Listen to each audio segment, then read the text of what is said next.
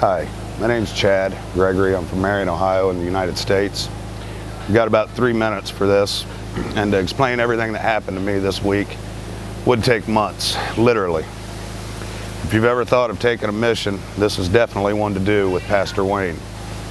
He's the most humble, God-fearing man I've ever met in my life. And by the grace of God, I happen to accompany such a man on this journey, powerful and humbling journey. And trust me when I say you won't regret it 1 minute, not one penny spent. Giving's what you need to do in your life to stay graceful, to stay humble. Everything you do, from the people you meet, the people in the group that you connect with, just the people of Haiti alone, yourself, you'll be fulfilled with joy, love, and happiness. Pray about it. Let God be your planner. Let God decide your path of righteousness. Have a blessed day and safe travels with whatever you do and whatever you decide. And you, Pastor Wayne, may all of your hopes and dreams come to light, my friend. As a matter of fact, they already have. I see those children playing on that playground. I see that church built. I see the crops planted. All them babies with full bellies. I see it. God's there. May everything in your life be humble and true. By the grace of God, my friend, I love you. Thank you.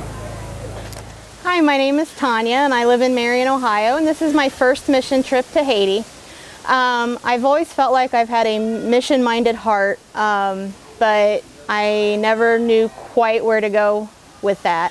Locally, I've always been involved in missions type work where you give, and I just always felt like I needed something more.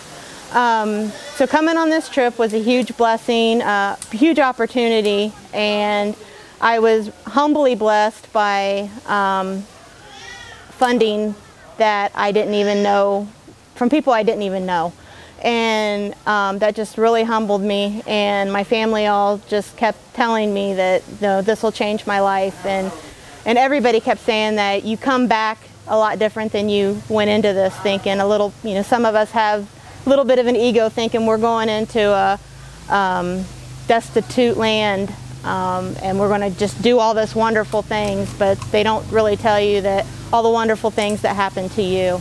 And just seeing the humbleness of the people here and the situations that they live in, but the love that they still have for us is just unbelievable.